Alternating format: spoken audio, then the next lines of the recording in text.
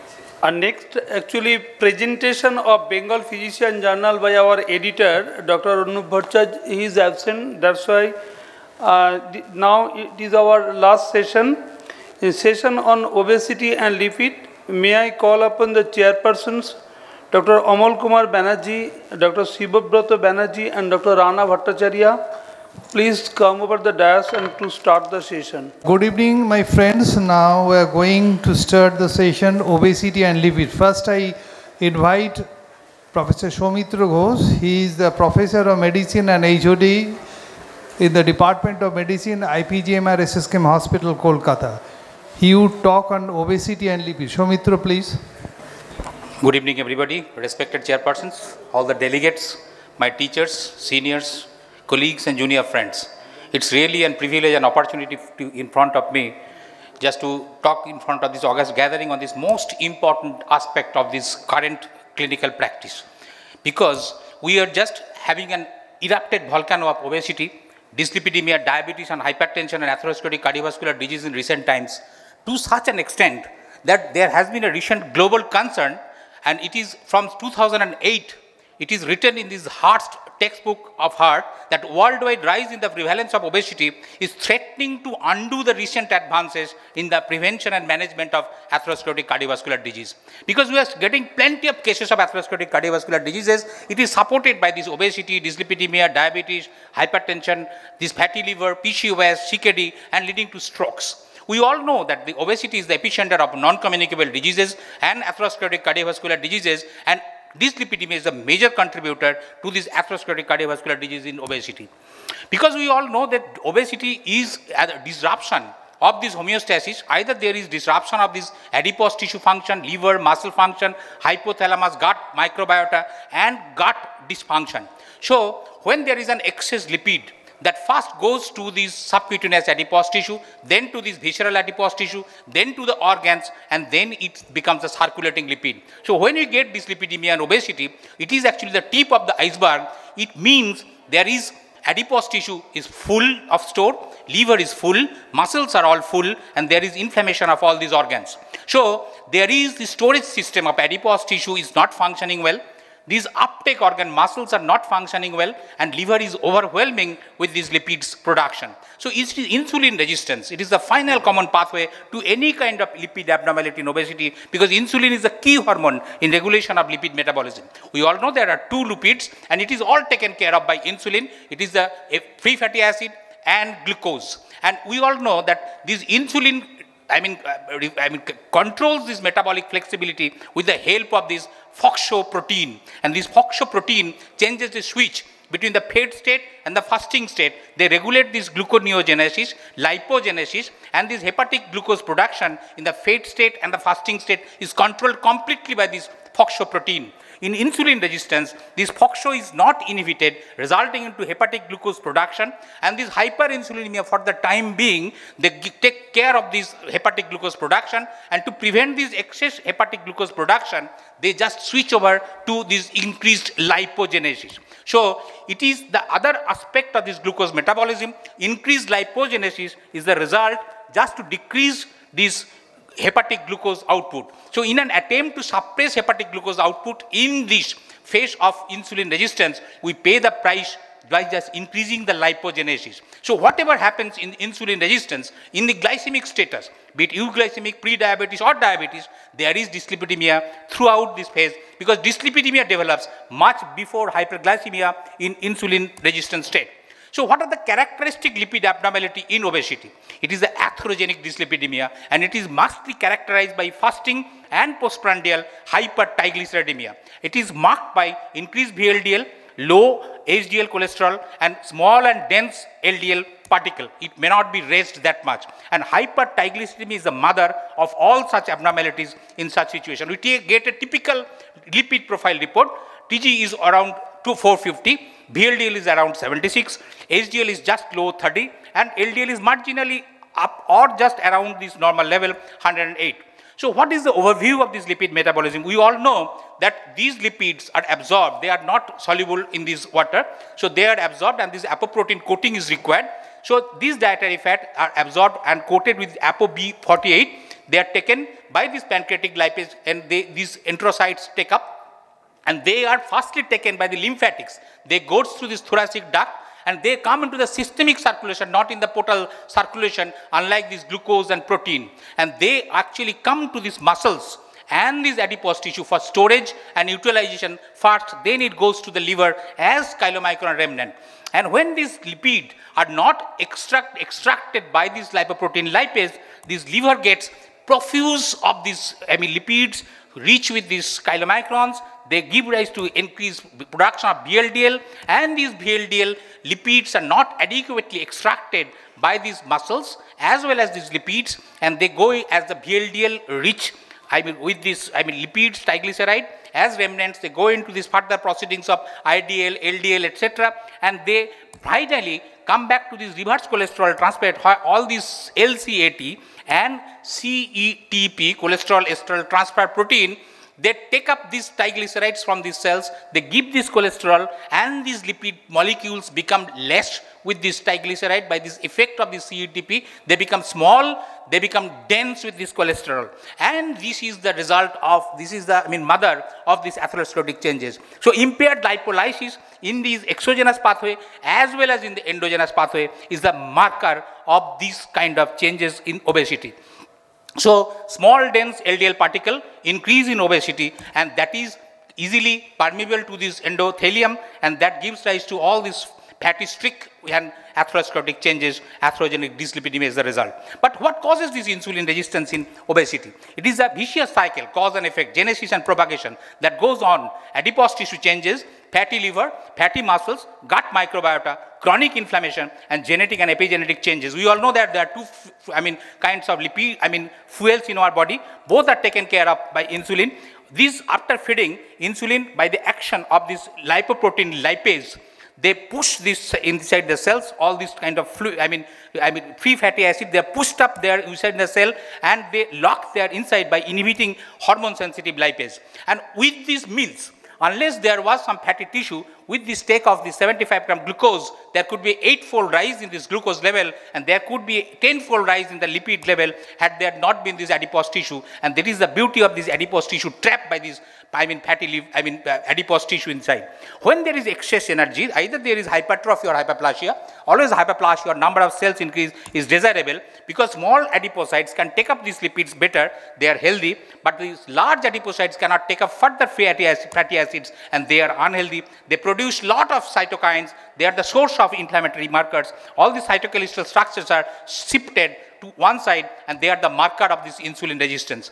This is the pro-inflammatory state, and these becomes hypoxic, and the inflammation goes on and on. So adipocyte hypertrophy, adipocyte hypoxia, altered gut microbiota, ectopic fat, they are the source. And the gut microbiota is a potential factor, because in obesity there is a shift from this gram positive or anaerobic to the gram negative side. Metabolic endotoxinemia occurs, and this outer coating of these gram negative organisms, they are the lipopolysaccharides, and they are absorbed like lipids. They go to the organs first, and that gives rise to widespread inflammation of all these organs, and this inflamed tissue causes insulin resistance. And there is a shift from the M1 to the M2 cells, and this chronic inflammation is the forerunner of insulin resistance.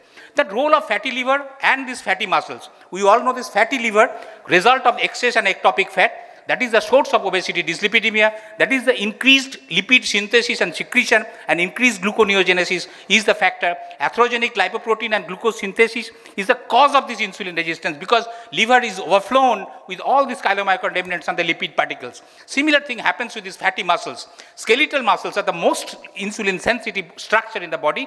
85% energy is burnt by that. They cannot use free fatty acid. And there is ectopic fat in the muscles, fatty muscles, and there is some, if there is low muscle mass adequately, and there is inflammation with this 50 phenotype, that give rise to this increased lipoprotein lipase, which cannot take up this triglyceride further, and hyperinsulinemia occurs, de novo lipogenesis occurs, oxidation reduces, and all these intermediates are stored in the muscles, and that is the cause of this post-receptor defect and insulin resistance, and that goes on as a vicious cycle.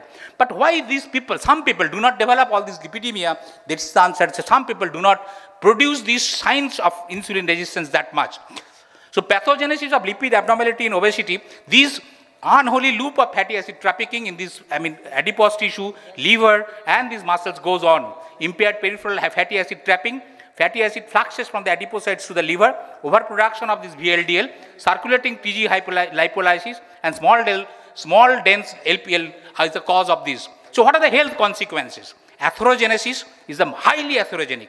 This is LDL cholesterol, small dense LDL particle, and this TG also are associated with atherosclerotic changes and neurocognitive changes with this hypertriglyceridemia, changes in the hippocampus. That is the result. So what should be the management protocol? So lifestyle intervention should be the first thing, dietary intervention and physical activity. Dietary interventions with 10% weight loss target should be the target. Cholesterol should be less than 200, saturated fat, PUFA and MUFA should be up. Protein should be 20 gram%, and with increased fiber. Physical activity should be one of the corners, because physical activity increases insulin sensitivity in most of the ways. Lipoprotein lipase, hepatic lipase, hormone sensitive lipase, all becomes favorable, and TG becomes low because TG lipolysis becomes more. But lipid targets and pharmacological treatment, what should be the target? There should be two types of target. One is lipoprotein goal related. This is goal related LDL goal, this non-HDL goal, TG goal, all are there. And intensity of this moderate intensity and the high intensity, they are basically supported by many guidelines. So statin should be the first choice. Do not fully correct characteristic dyslipidemia of obesity, but somehow they can take care of. Lower the TG marginally, not effective against small dense cholesterol. Fibrate may be added later. Nicotinic acid may be helpful. ApoB or non-HDL targets are secondary to this LDL cholesterol. But despite reaching this target, current dyslipidemia management failed to completely prevent atherosclerotic cardiovascular. That is the practical reality. And because we are treating the symptoms, not the cause. To summarize, dyslipidemia contributes significantly to atherosclerotic cardiovascular disease and obesity. Insulin resistance is the final common pathway to obesity, dyslipidemia, and the core factors are adipose tissue inflammation, dysfunction, ectopic fat, gut microbiota, and epigenetic factors. Obesity is associated with dyslipidemia, which is highly atherogenic, and hypertriglyceridemia is the hallmark with low HDL cholesterol and small dense LDL particle. Dietary and physical factors should be the greatest role in this management. Weight loss associated with decreased TG and increased HDL cholesterol. Pharmacotherapy is beneficial but inadequate to prevent atherosclerotic cardiovascular disease.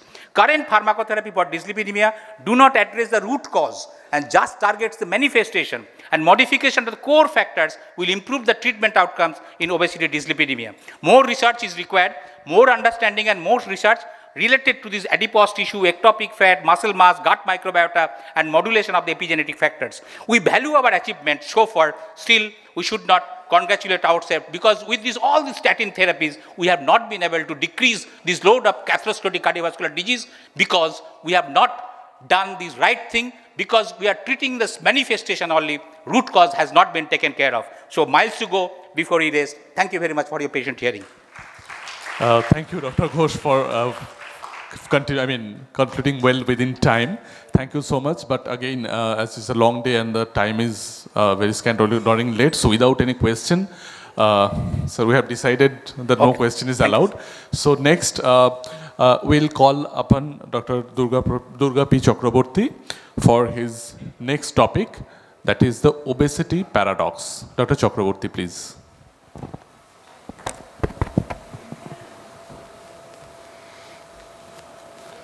Thank you, Chairman, and our respected seniors colleagues. I think this is the ideal sessions. Obviously, because of this point, we see that at least 50% of the listeners moderately obese. So I think the moderately obese is more important than over obese or under obese. And our topics is, particularly my topics is, what is the importance of this moderately or optimized moderately fatty some individuals, and what they get advantages of the obesity. Even they are obese, but what advantage they are getting. This is the basic concept of the obesity paradox. Previously, when we were students, we were knows that the obesity people die earlier.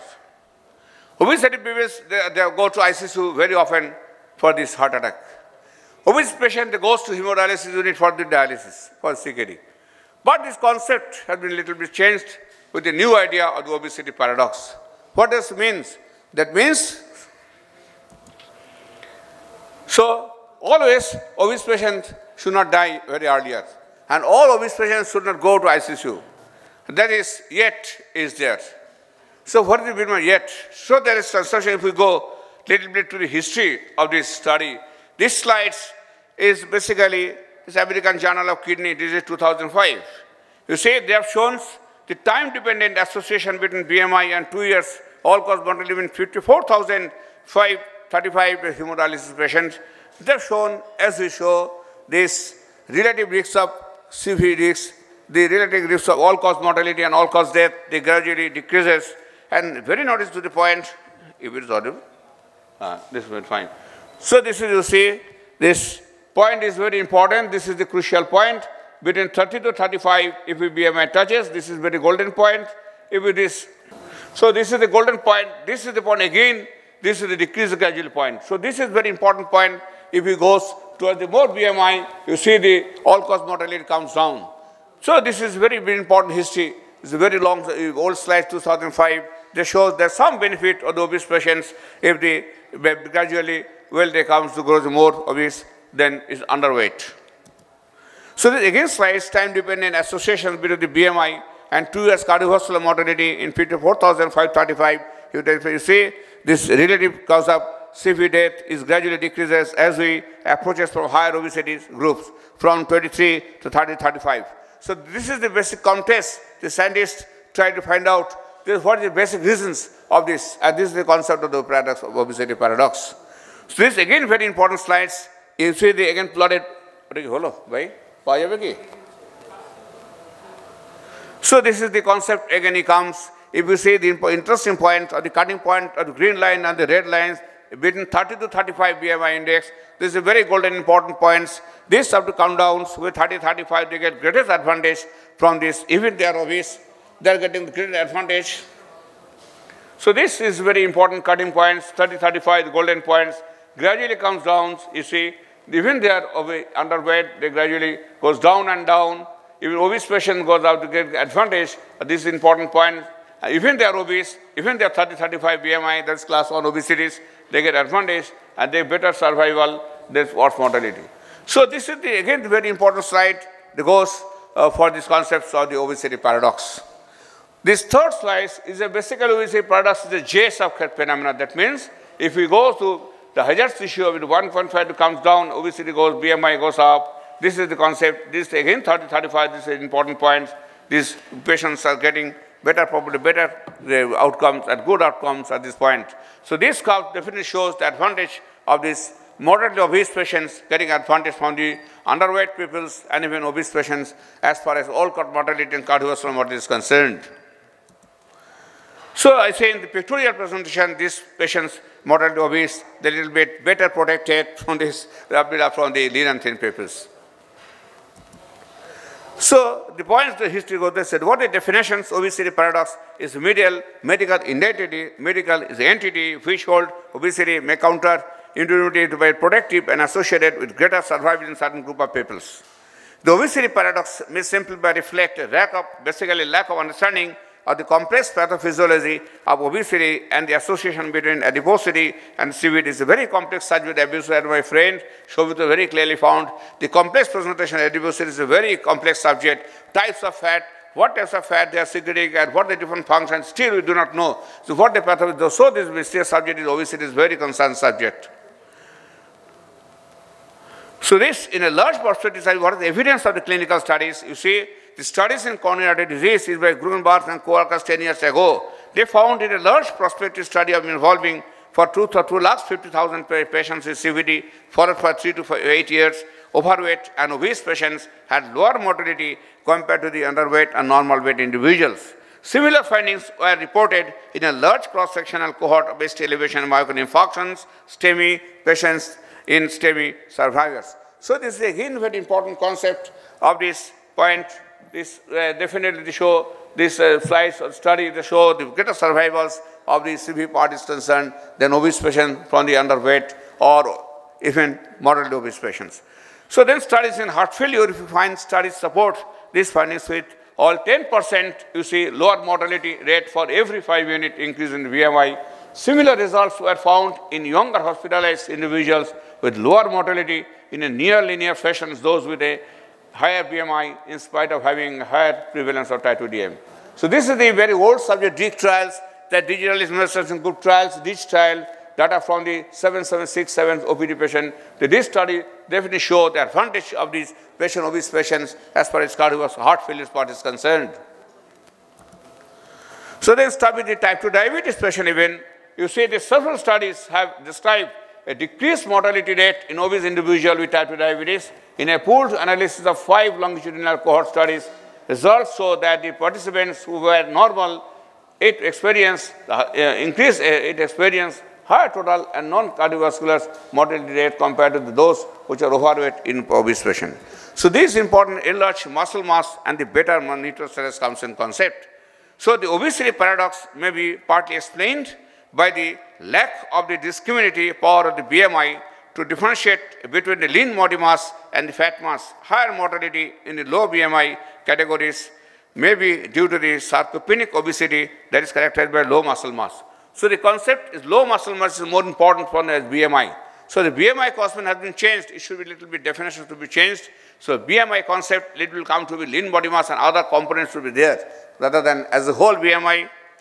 So this body composition is more important. You say the lean body mass but not body fat were associated with favorable changes in the prognostic factors such as better hand grip strength. We can simply bedside test muscle mass by simple hand grip by the bedside.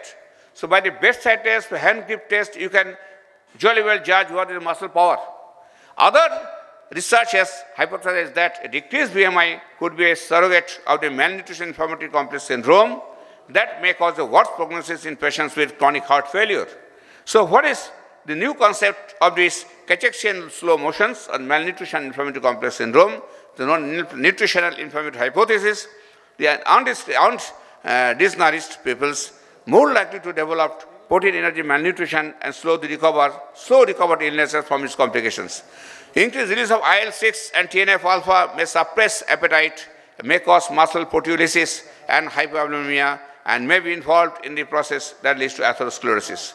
So patients with low albumin, low cholesterol and creatinine and homocysteine concentration might represent MICS, making them prone to infection and inflammation. So this is known as cachexia in slow motions. So they simply by say this is undernourished people, why they are suffering from more heart failure than the overnourished patient. This is simply by this nutritional inflammatory hypothesis.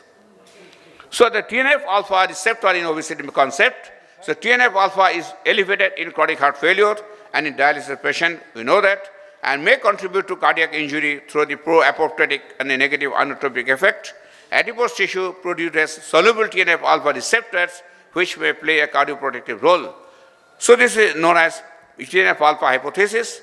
Then neurohormonal alterations. The lean subjects had significantly higher increase in the plasma adrenaline and renin concentration during treadmill testing despite similar baseline values and history of hypertension. So heightened sympathetic renin-angiotensin activities associated with a poor prognosis in heart failure and fluid overload states such as those seen in dialysis patients.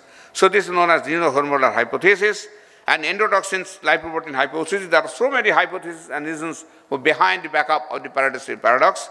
So lower serum total cholesterols and lipoprotein concentrations are strongly and independently associated with impaired survival in dialysis patients. It reflects a richer pool of the internal lipoproteins that can actually bind to the and remove the circulating endotoxins, which effectively deters inflammations and subsequent atherosclerosis. So this is known as endotoxins lipoprotein hypothesis. Then endothelial progenitor cell. This is a very new concept. Severely obese patients, despite higher levels of the C-reactive proteins and leptins, may be partially protected from the atherosclerosis through a greater mobilization of endothelial progenitor cells. A reduction of the circulating bone marrow derived endothelial progenitor cells Durga, please conclude. Durga, please has dropped as a novel mechanism of vascular disease. I'll take only 2 to 3 minutes. So thrombexin production hypothesis and ghrelin sensitivity hypothesis, and you see the gut microbiota comes to every part. So this is the lot of mechanisms why the obesity paradox occurs. So what manifests obesity paradox is heart failure, is a chronic heart disease, ischemic heart disease, severe stroke, peripheral vascular disease, post-operative complications following cardiac surgery, infant diabetes, all are manifested of obesity paradox. And investigation basically the BMI, body composition by various methods, improvement of measurement, dual energy X-ray absorptiometry, lean body mass by dual energy X-ray absorptiometry and lean body mass calculated, muscle strength by simply I have told bedside hand grip strength, and this isometric dynamometry, quadriceps strength, isokinetic dynamometry. There are so many investigations, and basically the very important is how to manage these obesity paradox peoples.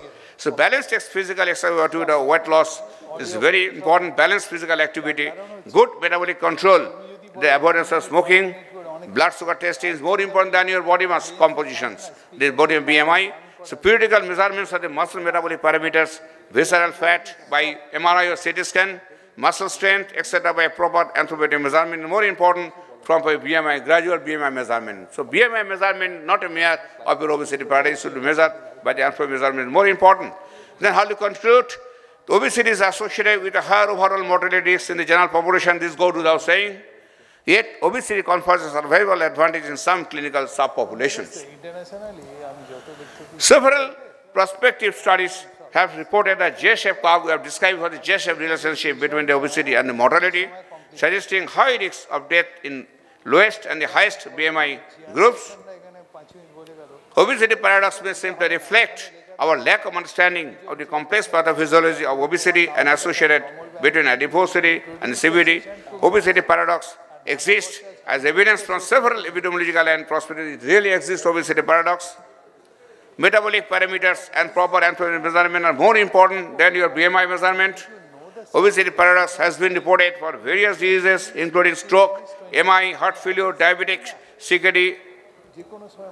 Subpopulation of the obesity paradox. Another important point issue, this particular BMI is 30 to 35 kg per meter square. Elderly, it is found more in elderly populations, type 2 diabetes, CAD, and CKD patients. The adverse metabolic profile is bad adiposity, metabolic syndrome, etc. Most important, both in obesity individuals and with increased BMI, normal BMI response. So that's why the adverse metabolic profiles is a bad prognosis rather than your good metabolic profile.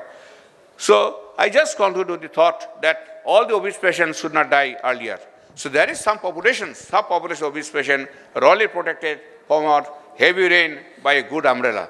Thank you very much for your kind attention. Thank you, DP Chakraborty, for your excellent deliberation. Now I invite Professor Spandan Bhaduri. He will speak on optimizing statin therapy in Indian coronary artery disease. Spandan, please.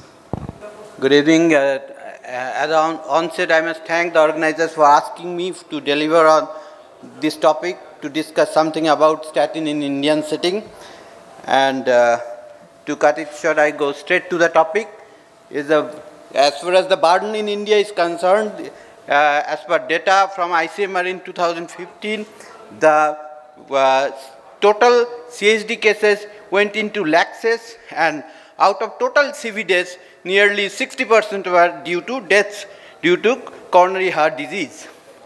From Mendelian studies, randomization studies of more than 3 lakh people, it is 6 different genes were seen which exposed to persons to long-term LDLC, which resulted in more than 50% risk reduction of coronary artery disease per 38.7 milligram per DL, that is 1 millimole LDL concentration level, as far as genetic tuning of the person concerned.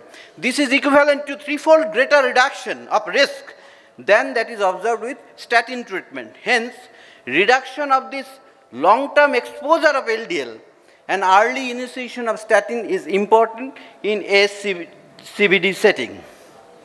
From epidemiological studies, we have learned in a cohort of 5 lakh subjects and 18,000 ischemic events, estimated that 10% reduction of serum cholesterol lowered the ISD events by 50% at age of 40, which came down to 20% at age of 70. So as age advances and the cholesterol exposure is pretty long, the efficacy of drug treatment decreases. In a meta-analysis of 26 RCTs of statin, including almost 1,70,000 of subjects, showed that statin use was associated with 22% proportional risk reduction of MACE per 1 millimole LDL reduction over 5 years period. With this knowledge in background, we can conclude or think that we should hit early and hit strong to the problem of hyperlipidemia as far as ASCVD event reduction is concerned. Now some Indian data, these are well-controlled RCTs done under the auspices of ICMR by different authorities, which together has shown that more or less in male and female, the dyslipidemia percentage is at around 25 to 35% in different parts of the country. Now, notable features of dyslipidemia in South Asians are that CAD occurs early with relatively lower LDL cholesterol. At any level of LDL, they tend to have higher ApoB concentration, high triglyceride and low HDL concentration, increased level of small dense LDL particles. HDL particles tend to be small and dysfunctional, and we have genetic predisposition of higher LPA concentrations. This so-called atherogenic dyslipidemia may partially explain the increased coronary artery disease risk in our population. And another important issue is Indians respond well with lower doses of statin. From different meta-analysis, it is very much clear that statin at commonly clinically used drugs cause at around 40 to 50% reduction of LDL level in blood. I am not going into details of this slide. Now, from all this data, our approach should be, as far as the prevention of future CV events are concerned, that we should think in the line of what works and in whom. A simple evidence-based approach to prevent cardiovascular disease. Enough of well-controlled, well-organized, randomized clinical trials suggest that statin therapy should be used as an adjunct to diet, exercise and smoking cessation for secondary prevention in patients with past history of MI, stroke or clinically apparent ASCVD, as evidenced by 4S, HPS, care and lipid trials. So for secondary prevention, statin use is a must. For primary prevention, RCTs support statin for persons with diabetes, as evidenced from CARS trial, elevated LDL cholesterol, West of Scotland coronary prevention study, low HDL concentration, ABSCAP study, elevated inflammatory markers, Jupiter study, justification for the use of statins in prevention and intervention trial evaluating rosuvastatin, and multiple risk factors and together of patients belonging to intermediate risk, HOPE-3 study, that is heart outcome protection evaluation. All these studies done in primary prevention setup shows that statin use is beneficial. High quality RCTs also suggest, while prescribing statin, maximize the intensity of treatment, focus efforts on compliance and long-term adherence. And this thing based on PROVIT trial, pravastatin or atorvastatin evaluation and infection therapy, treat to new target therapy atorvastatin and ideal incremental increase in clinical endpoints through aggressive lipid lowering strategies. These are the studies where atorvastatin mostly was tried against simvastatin. The target dose for an individual patient is the highest tolerated and approved dose for the statin use. This is the bottom line. Now, as far as ACS is concerned, intensive statin treatment reduces rates of recurrent MI, ischemic deaths, repeat revascularization and stroke. Patients with higher baseline risk get higher benefits. And pre-procedural statin loading also provide incremental benefits. Atorvastatin 80 mg or rosuvastatin 40 mg to be initiated at the time of admission and continued after discharge. Now, this is a suggested CV risk assessment approach for Indian dyslipidemias. As all of us know, that in American and Europeans have a lot of their scoring system to assess their risk. We Indians do not have, because we do not have enough data. And recently, cardiology, CSI has published a textbook of cardiology and Indians' perspective, where this suggested CV risk assessment approach is being published, and I am showing that if there is clinical feature suggestive of high risk like ASCVD, DM, CKD extreme of a single major factor, yes, then it is already high risk. If not, count the major risk factors. If the major risk factors are 0 to 1, it is a low risk person. If the major risk factors are 2 or more, then we can use the most appropriate WHO Southeast Asian chart for risk calculation. And if the total risk calculated is more than 20%, patient can be taken as high risk. And if the patient is belongs to the intermediate risk group, further risk assessment is required. Look for non-conventional risk like metabolic syndrome, obesity, CRP, the inflammatory markers, etc. Imaging for subclinical atherosclerosis at experience center who can do it nicely. And if multiple non-conventional risk factors are found and or evidence of subclinical atherosclerosis is found, then patient is to be stamped as high risk person. Now, what about the Western guidelines? We are very fond of telling they say. Let's see what they say. We have 3 important international guidelines being published in last 2 years. This is 2018 SCCHA publication on management of cholesterol. This 2019 SCCHA guideline for primary prevention of cardiovascular disease, and 2019 ESC guideline on diabetes, prediabetes and cardiovascular disease. And together they have proposed these flowcharts like this, which are very common but too complicated and busy for primary prevention and secondary prevention setup. But overall, this does not differ from what the Indian proposition is. But one important conceptual distinction is the very high risk population, which is very overt in our clinical eye. That is patients who had major SCVT events like recent ACS, history of MI, history of stroke, symptomatic peripheral arterial disease, etc. They require special attention and care.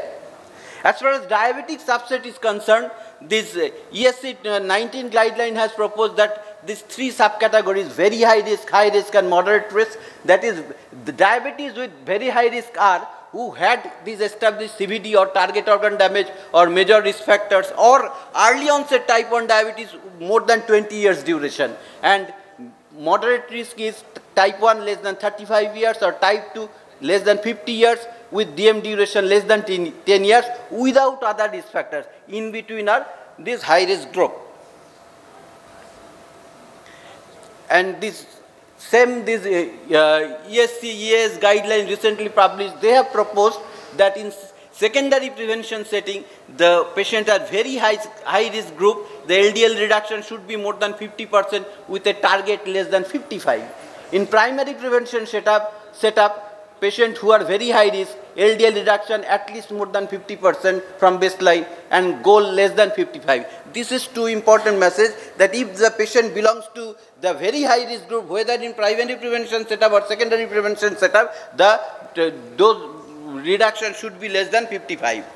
Now, some issues regarding statin-induced adverse features, myalgia, myopathy, all of us are very familiar with, but very uncommon. And this is how we differentiate if there is classical pattern, bilateral leg muscle groups, weakness, etc., onset after 4 to 6 weeks, and there are known risk factors of myopathy, then we should think of changing the drugs. And this is a GS Wonder study, Indian study, where they have asked 401 physicians their approach of dealing with statin intolerance, 40% reduced dose, 35% stopped statin and restarting at a lower dose, and these are the common approaches. And statin and diabetes, though there is a theoretical risk, but practically the risk is very minimal. Meta-analysis of 13 RCT showed that treatment of 255 patients over 4 years resulted in 1 new diabetes and prevented 5.4 CV events. And these are the potential drugs. And lastly, I'd like to mention the take-home messages. Indians suffer from a pattern of dyslipidemia, which is more atherogenic. Indians do get ASCVD events early by at least a decade. In contrast to people of developed world, Indians respond well with lower doses of approved statins.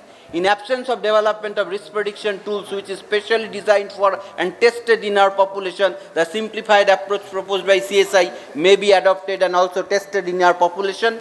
Long-term exposure of LDL cholesterol is important. Hit early and hit strong. the target dose for an individual patient is the highest tolerated approved dose for the statin used. Thank you for your kind hearing. Thank you, Spandanda, for your excellent speech. Let's now invite Dr. Hamid Ali for the last talk of the day, that is hypertriglyceridemia in Indians. Does it require treatment at all? Dr. Hamid Ali, please.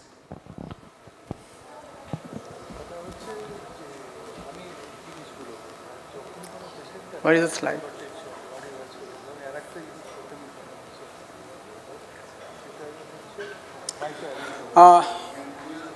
Respected Chairperson, it is my great privilege to talk in front of the August gathering on the most debated but what's pending topics, hypertriglyceridemia in Indians, does it require treatments?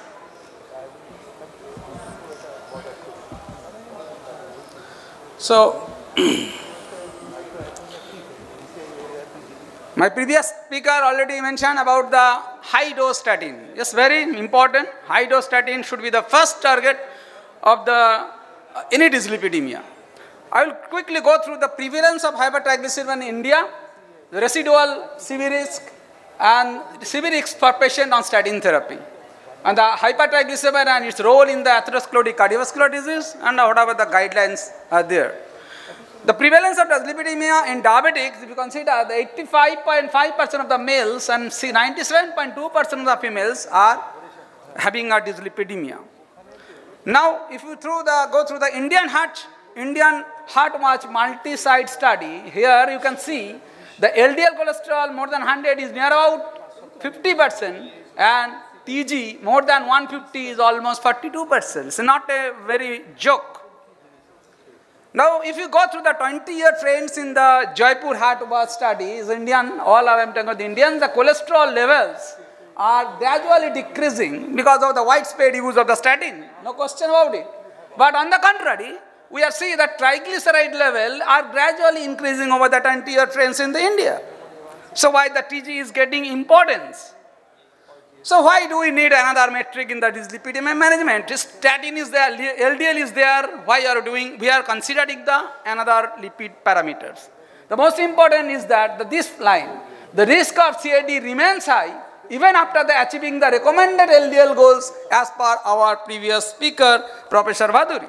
Yes, we know the statin is the more important drug. Now, if you go through this slide, primary prevention, already mentioned about this, all the studies at best reduced the incident 25 to 30%. The remaining 70% of the risk is remain even after achieving the LDL cholesterol as per the recommended goal. So something is there. We have to think beyond of the statin. Now, if the R31 study, residual risk reduction in the diabetic studies, here you can see this, again, the risk reduction in DM is less with that of the statin. So something is there in the DM special is there. Now, if you consider the non-HDL, yes, you can see this Kaplan-Meier chart. If the non-HDL is gradually increasing and the risk of mortality or CVD events incidence is increasing. So here is also non-HDL is also an important part. Now, non-HDL and CV risks, if you go through this slide, now if the targeted LDL cholesterol is more than 100, but non-HDL is less than 30, the hazard ratio is almost 1.02, peculiar things. Now, if the non-HDL is more than 130, that is not controlled, but LDL is controlled, then the hazard ratio is 1.32 is higher, 30% higher. So that means among the statin-treated patients, non-HDL is associated with a risk of future major CV events even when the LDL cholesterol is controlled.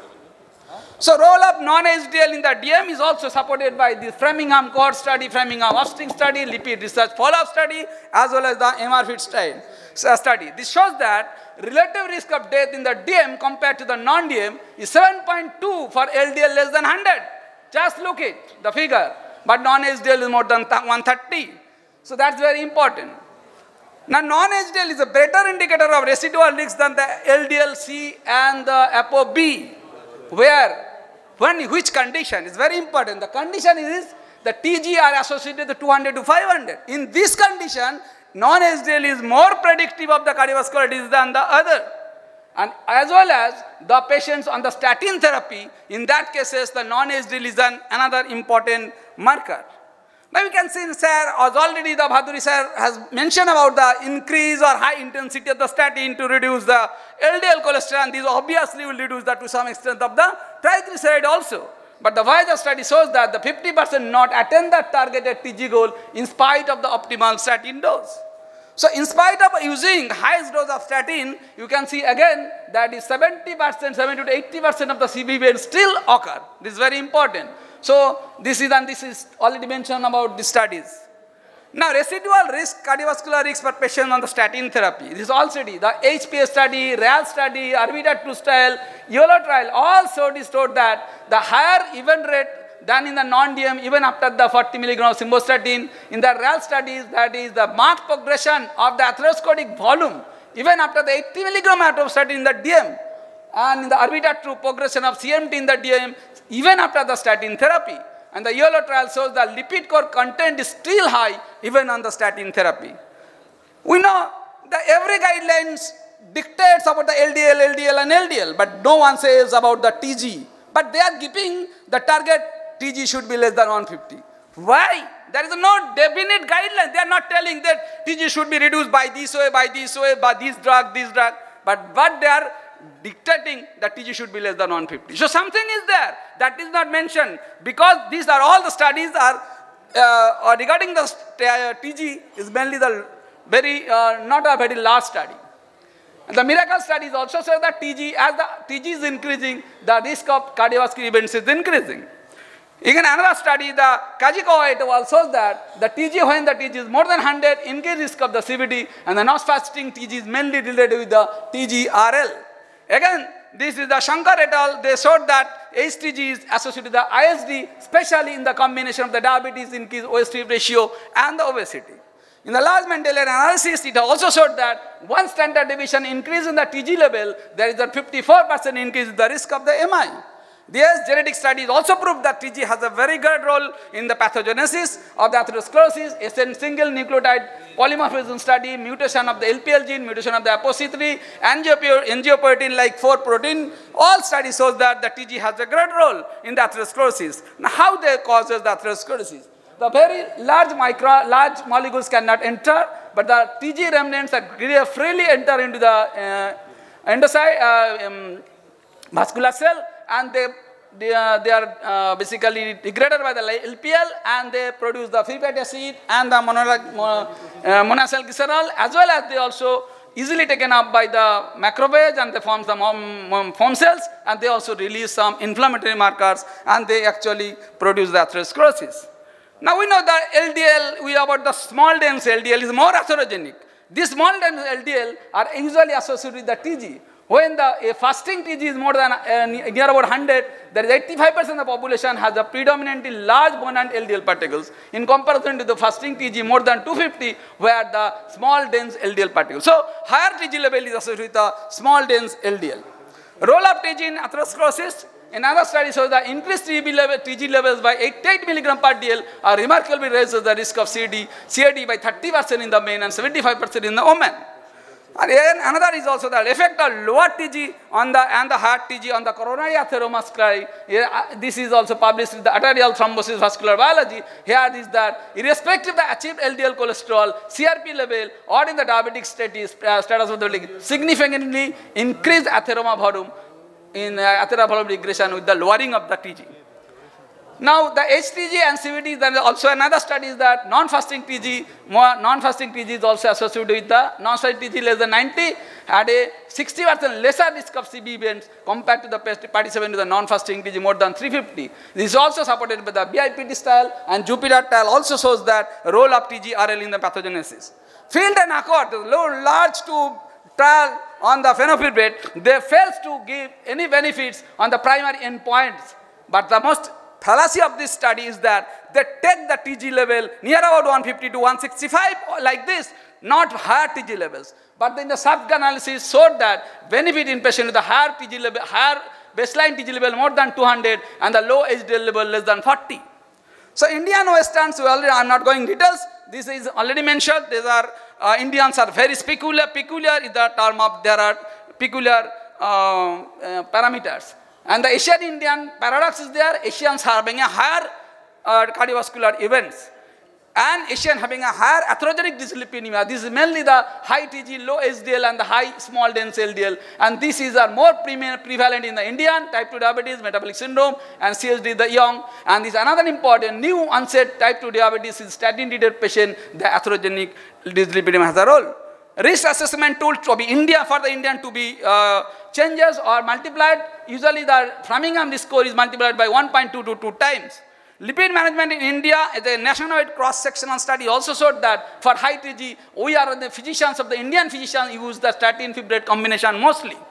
Principal intervention of this dyslipidemia, this is the point is more important. The unique pattern of the dyslipidemia in India to be kept in mind. So there should be individualized approach is important, and this approach should be extended beyond the conventional stereotype guidelines. And non-HDL cholesterol may be particularly precious for the Asian Indians, and HTG and the low LDL cholesterol concomitantly raises the rate of CSD nearly twofold. And this is relevant in the treatment of dyslipidemia in Indians. Well, the non-pharmacological treatment, yes, more important the lifestyle measurement, and exclude the secondary causes. What about the pharmacological therapies there? Yes, statin is the most important when the TG is more than 200, and if in the armamentarium the fibrate is there are so many steroids there. Saraglitazole in the diabetic dyslipidemia and atherogenic diabetic dyslipidemia. Statin fibrate combination, mainly it is proved in beyond the TG less than 200 milligram DL is not achieved with statin, then the statin fibrate combination should be used. And another important trial is that omega-3 fatty acids, equals of pentanethyl group, ethyl 2 gram BD or 4 gram, this is a reduced trial, is proved it, and strength trial also proved that omega-3 fatty acids is a very good drug. And as per the Indian guidelines, if they have given importance on the TG, but later on they give importance on non-HDL cholesterol. So statin and niacin combination are not very good drugs. In summary, non-statin lipid lowering agent should not be considered, again and again, should not be considered without proper statin therapy. We do not have the strong evidence for marked reduction with the TG lowering therapy, and this is mainly fruitful in the TG lowering therapy is fruitful in the diabetes, atherogenic diabetic dyslipidemia with a high CVD risk and established CVD. So the medicine is constantly changing and evolving. We often have to deal with the moving targets. Clinicians should use their judgment, evidence, and experience in treating high TG in Indians on the background of international guidelines. Thank you. Thank you, Hamid Ali, for your excellent deliberation. Now, me and my co-chair, Dr. Rana Bhattacharya, express our sincere thanks to all the speakers. They have done the tremendous job in delivering their lectures. Thank you, and I conclude this session. Okay, I request all the speakers to come on the dais to receive the mementos on behalf of our scientific committee. First, Hamid, hold on.